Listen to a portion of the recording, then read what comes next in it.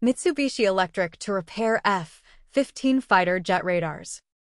Mitsubishi Electric Corporation has announced a pilot contract with Raytheon, an RTX business, to repair transmitters used in the APG-63V-1 radars of F-15 fighter jets operated by the U.S. Air Force and its allied forces.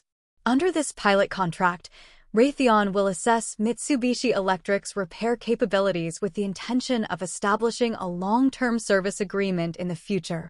Mitsubishi Electric has had a manufacturing license agreement, MLA, with Raytheon since 2004 to produce and repair APG-63V-1 radars for the Japan Air Self-Defense Force.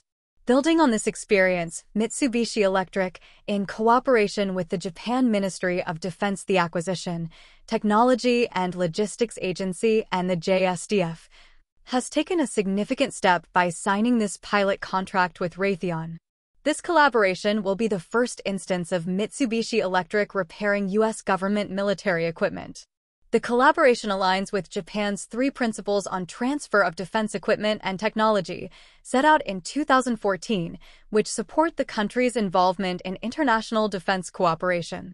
Mitsubishi Electric's engagement in the repair of U.S. military equipment exemplifies this commitment.